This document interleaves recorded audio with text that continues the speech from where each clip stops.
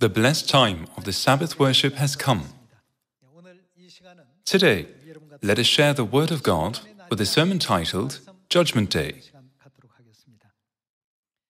In English-speaking countries, Judgment Day is also sometimes referred to as Doomsday.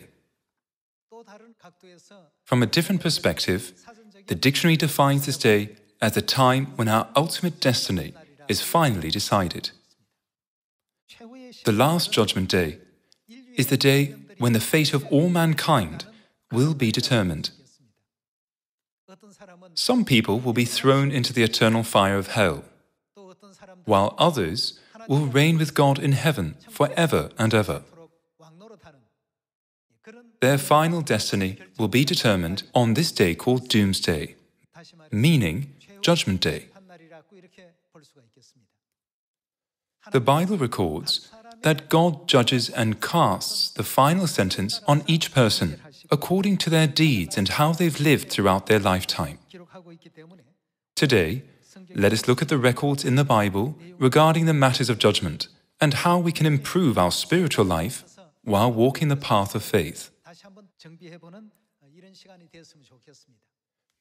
Most of those who fail to complete the race while walking the path of faith come to easily forget the fact that there will be the last judgment. These people analyze everything with a mindset of how they can gain their own satisfaction and joy from every situation they are in. Due to this way of thinking, whenever their expectations are not fulfilled, they will come to forsake their faith, eventually leave the truth, and forget about God as well. So the prophet Isaiah says, "Those who are left in Zion, who remain in Jerusalem, will be called holy, all who are recorded among the living in Jerusalem." Everyone, when you look at the worldly judicial system, it involves both a plaintiff and a defendant. In order to make a final judgment, the judge examines the defendant's actions to determine whether there was an extenuating circumstance, even if a serious crime was committed. The judge must determine if the cause of the crime is because the inherent nature of the criminal is evil. After thoroughly examining the evidence one by one, the judge comes to make a final ruling. Spiritually, the same is true of our judgment. On Judgment Day, God is our judge. Isn't it all laid out in detail in God's book about what kind of life we have been living each and every day? Doesn't it also record exactly how we have been carrying out our life of faith? I hope that when we come before God on Judgment Day, we will all be allowed to enter the kingdom of heaven. Let's take a look at the book of Revelation chapter 14 verse 7. He said in a loud voice, "Fear God and give Him glory, because the hour of His judgment has come. Worship Him who made the heavens, the earth, the sea, and the springs of water." It was reported in the news that more than 100 million people around the world were infected with coronavirus last year. The number of those infected continues to increase even until now. Thus, the pandemic still rages on. Many people continue to die from the virus. Of course, people are also developing different medicines as a cure as well as various vaccines to prevent it from infecting anyone. Through these things, many people, even atheists, say, "Isn't the day of judgment that the Bible and Christianity speak of actually coming?" People are openly talking about such things. Everyone, the world will not always remain as it is now. Someday, we will all have to leave this world. One by one, everyone will leave this world. However, we should not forget that sooner or later the day of judgment will come upon the whole universe. Those who do not keep this matter in mind will naturally come to turn their eyes to sinful things, justifying and rationalizing their sinful lifestyles, actions, and behavior, though they are not pleasing to God. Let's see Hebrews chapter 9, verse 27. Just as man is destined to die once, and after that to face judgment, surely people will face God's judgment. All the words in the Bible contain the truth. Hence, the truth is trustworthy and true. As the Bible says, we must keep in mind that Judgment Day will surely come upon not only individuals, but the whole world too. Doomsday means the day when our fate is determined. Everyone, what would you want the outcome of your destiny to be? Wouldn't it be amazing if your destiny was to become a royal priest in heaven? Don't you want to enjoy eternal life and happiness with God forever and ever? If so, then you need to act accordingly. Even though in your mind you want to go to heaven, but if your actions are contrary to your desire, then can you expect to get the result you want?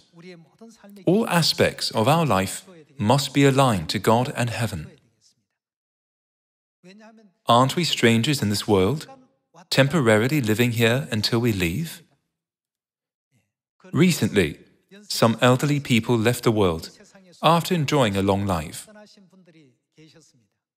In their youth, they were very energetic, but what should they do once they are called back by God? Shouldn't they go? For those who are not prepared, God's call will happen quite suddenly. After a person dies, they will face judgment. Some people will be like Lazarus, whom God embraced and comforted. Others will be like the rich man who went to hell and cried out to someone, "Dip the tip of your finger in water and cool my tongue." While listening to a sermon, some say to themselves, "Surely such a day will come." However, once they leave the church, they fall back into the world and commit foolish acts. Considering this, shouldn't our lifestyles be aligned with what is acceptable in heaven rather than what is acceptable on earth? This is because the Bible records that this world is a temporary place for strangers to come and go. Heaven, however, is the place where we will live forever. Whether God will forgive all our past sins or count them against us just as they are, will all be decided on Judgment Day, when the final ruling will be determined. So, we need to be prepared for that moment. God foretold that day will surely come. That is why the Bible says that we must be ready to stand before God's judgment seat. Let's open the book of Romans chapter 14. Romans chapter 14 verse 10. You then, why do you judge your brother? Or why do you look down on your brother? For we will all stand before God's judgment seat. No matter who, we will all stand before God's judgment seat. Standing before the judgment seat means waiting to be judged. No one stands before the judgment seat without sin. We will all stand before the judgment seat because we were all sinners. At that time, He will either acquit us of all the sins we committed in the past, or He will charge all of those past sins against us, saying, "I gave you 60 to 70 years, but you neither turned away from your sins, nor repented." To the latter, God will give the verdict of eternal hell. Let's see verse 11. It is written, "As surely as I live, says the Lord, every knee will bow before me, every tongue will confess to God." So then, each of us will give an account of himself to God. Therefore, let us stop passing judgment on one another. Instead, make up your mind not to put any stumbling block or obstacle in your brother's way. As one who is in the Lord Jesus, I am fully convinced that no food is unclean in itself, but if anyone regards something as unclean, then for him it is unclean. When the Apostle Paul wrote all these words to the church in Rome, he said, "We will all stand before God's judgment seat. Never forget this."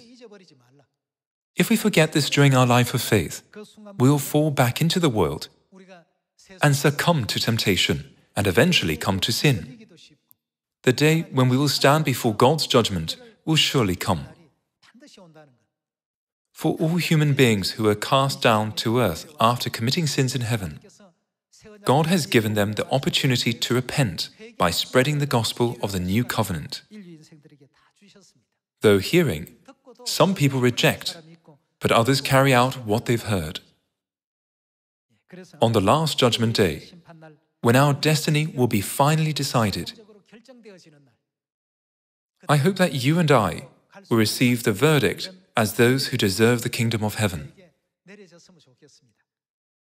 Let's take a look at the book of 1 Timothy chapter 5, verse 24. The sins of some men are obvious, reaching the place of judgment ahead of them. The sins of others trail behind them. In the same way, good deeds are obvious, and even those that are not cannot be hidden. All things will be decided in this way.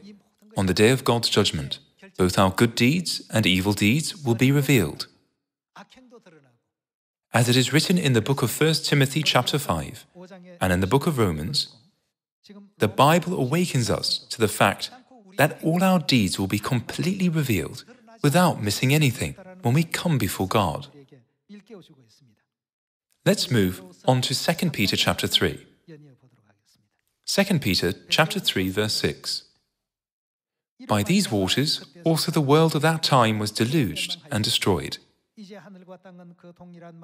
By the same word, the present heavens and earth are reserved for fire, being kept for the day of judgment and destruction of ungodly men.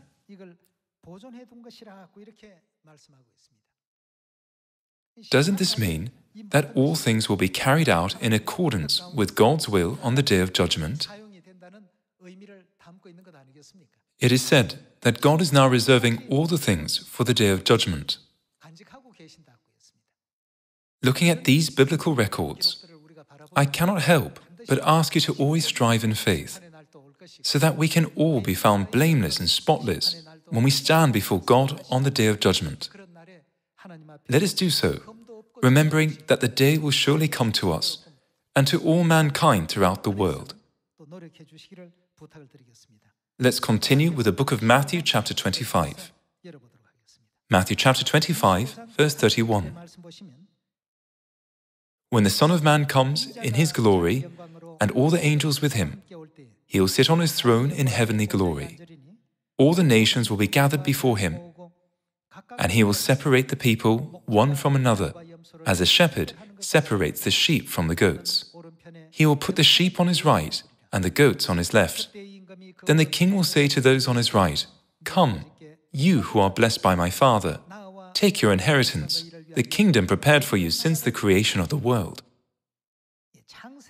To those on his right, God has promised, "Take your inheritance, the kingdom prepared for you since the creation of the world." That is, the eternal kingdom of heaven. In heaven, you can have everything you want, although you couldn't possess it on earth, and do whatever you want to your heart's content. Let's see verse 35. For I was hungry, and you gave me something to eat. I was thirsty, and you gave me something to drink. I was a stranger, and you invited me in. I needed clothes, and you clothed me. I was sick, and you looked after me. I was in prison, and you came to visit me. Then the righteous will answer him, Lord, when did we see you hungry and feed you, or thirsty and give you something to drink? When did we see you a stranger and invite you in, or needing clothes and clothe you? When did we see you sick or in prison and go to visit you? The king will reply, I tell you the truth. Whatever you did for one of the least of these brothers of mine, who did you do it for? You did for me. With respect to the way that we treat our brothers and sisters, God records these actions to their eyes and in their hearts, since whatever we have done will be exposed on Judgment Day. it will be brought either against us or in our favor. This is why we cannot take these matters lightly. It is a matter of crucial importance. Let us always engrave this lesson on the tablets of our hearts. When we always treat our brothers and sisters and all the people around us with this mind, won't we be able to become the salt and light of the world? Through this, God will recognize us as those who greatly display God's glory. Won't God grant us more blessings and rewards in the kingdom of heaven? Let's continue with verse 41. Then he will say to those on his left, "Depart from me, you who are cursed, into the eternal fire prepared for the devil and his angels. For I was hungry, and you gave me nothing to eat. I was thirsty, and you gave me nothing to drink. I was a stranger, and you did not invite me in. I needed clothes, and you did not clothe me. I was sick and in prison, and you did not look after me." They also will answer, "Lord, when did we see you hungry or thirsty, or a stranger or needing clothes or sick or in prison, and did not help you?" He will reply, "I tell you the truth. Whatever you did not do for one of the least of these, you did not do for me." Then they will go away to eternal punishment, but the righteous to eternal life. Everyone, the day when our destiny will be determined is coming near. How will our destiny be decided? This depends on our daily actions, attitudes, and mindset in our life of faith. All these things accumulate and never disappear. If today's actions were not gracious in the sight of God, they will be recorded as they are. Isn't that why God already proclaimed, "I will repay each of you according to your deeds, and I will judge you"? Everyone, please do not forget this. During one's life of faith, this is the moment when I feel the most disheartened. Although thousands of years ago, God had already foretold the judgment, people often despise His words and act against Him. We, however, must pay careful attention to His words. According to the Gospel of Matthew chapter 25, when Jesus comes in His glory with all the angels, He'll put the sheep on His right and the goats on His left. He gives the blessing of heaven to those on His right and the eternal punishment of fire to those on His left. God continues to watch whether or not we are obeying all the laws, decrees, and regulations as He commanded us, while we are living with our brothers and sisters on earth. When God said to Abraham, "Sacrifice Isaac as a burnt offering at Mount Moriah," God continued to observe Abraham's faith. As Abraham obeyed God's will without any complaints, doing exactly as He said, didn't God ultimately save Isaac and give Abraham even greater blessings? Nowadays, we also will come to face many different situations. However, no matter what the situation may be, we must never think, "If I were to do this minor thing, it would be okay." We must never choose the way to hell. Rather, we should ask ourselves, which way will lead me to heaven in this specific situation? You and I should be able to make the right choices that lead us on this path. Let's look at Ecclesiastes chapter 3, verse 15. "Whatever is, has already been, and what will be has been before. And God will call the past to account. And I saw something else under the sun. In the place of judgment, wickedness was there. In the place of justice, wickedness was there." Let's see verse 17. "I thought in my heart, God will bring to judgment both the righteous and the wicked. For there will be a time for every activity, a time for every deed." God will bring to judgment both the righteous and the wicked. The righteous act as righteous people, and the wicked act as wicked people do. Since our deeds are accumulated day after day, they all serve as the evidence that God will refer to on the judgment day. After committing sins in heaven and being cast down to earth, weren't our souls doomed to die? Thus, even if we were sent to hell, we could not raise any objection. During our lifetime, although God has given us the opportunity to come to repentance, some simply forsake God's grace. We must never disregard this opportunity. Let's move on to Revelation chapter 20, verse 11. Then I saw a great white throne and him who was seated on it. Earth and sky fled from his presence, and there was no place for them. And I saw the dead, great and small, standing before the throne, and books were opened. Another book was opened, which is the book of life. The dead were judged according to what they had done, as recorded in the books. Here too, it is recorded that the dead were judged. They were judged according to what they had done, as recorded in the books.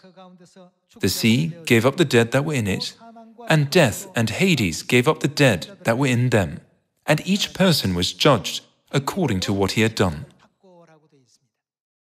According to what he had done. Everyone, from this moment today, let us quickly change. It is best to change from that very moment once we realize it. Each person was judged according to what he had done. Then death and Hades were thrown into the lake of fire. The lake of fire is the second death.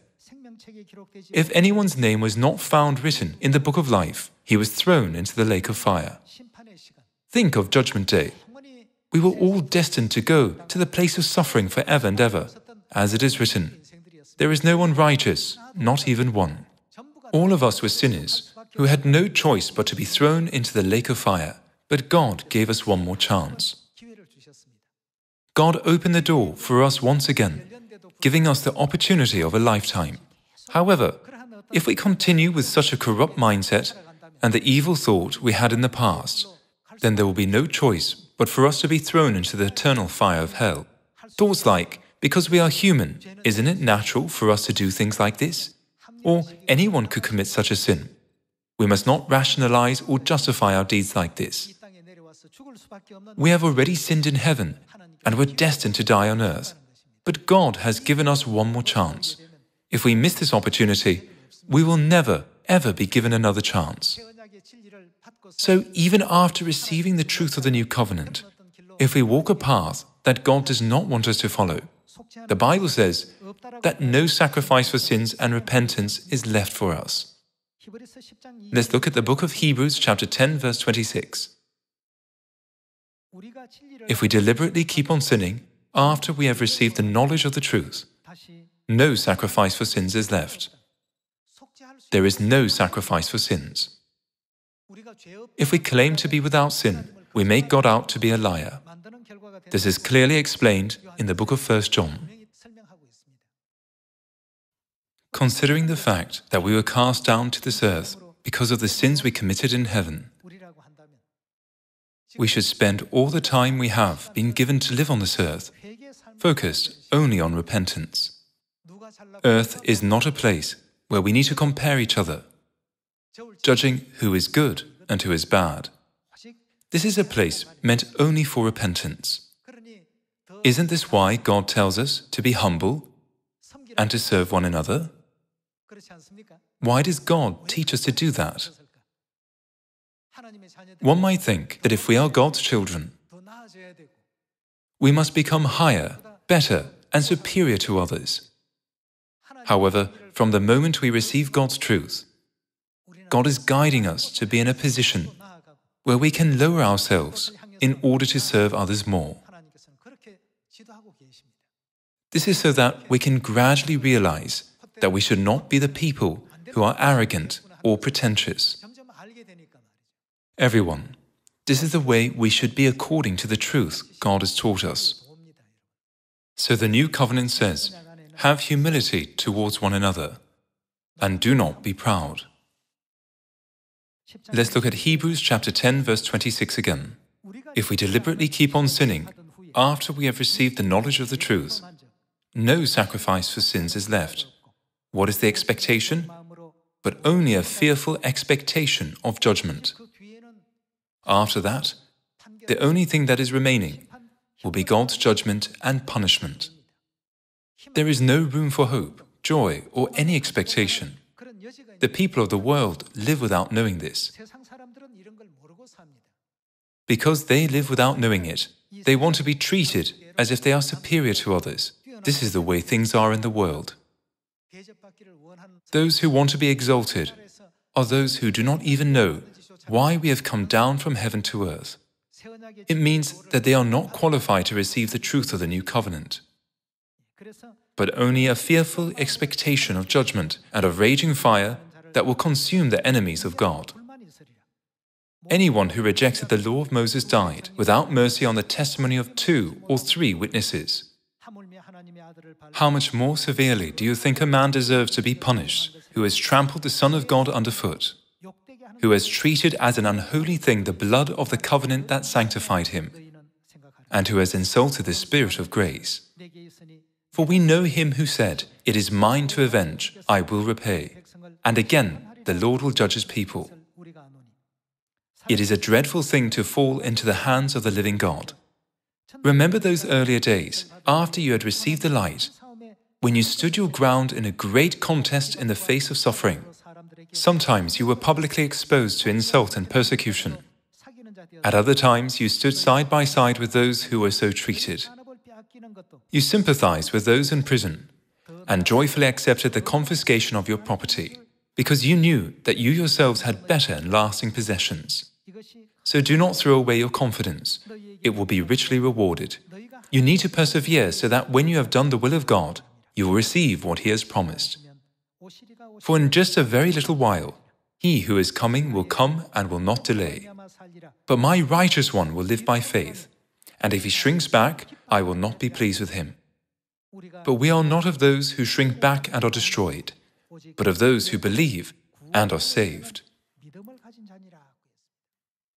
Everyone, since the time that people are born in this world, they feel that they can grab everything in the world and have authority and power over it. But we know why we are now living on earth. Therefore, we should be able to choose a way of life that reflects the ones who understand the truth. We must keep in mind that there will be a judgment.